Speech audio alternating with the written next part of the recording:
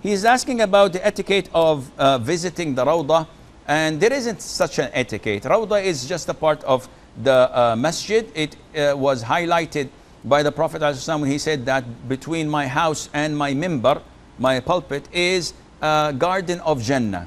Meaning because of the people who sit there and anticipate for prayer and make dhikr and recite the Quran and attend sessions of knowledge. But the area itself has no significance in my knowledge. That is more than others. So praying 2 rak'ahs to the right of it is less in reward than praying 2 rak'ahs in it? No, there is nothing to my knowledge about this.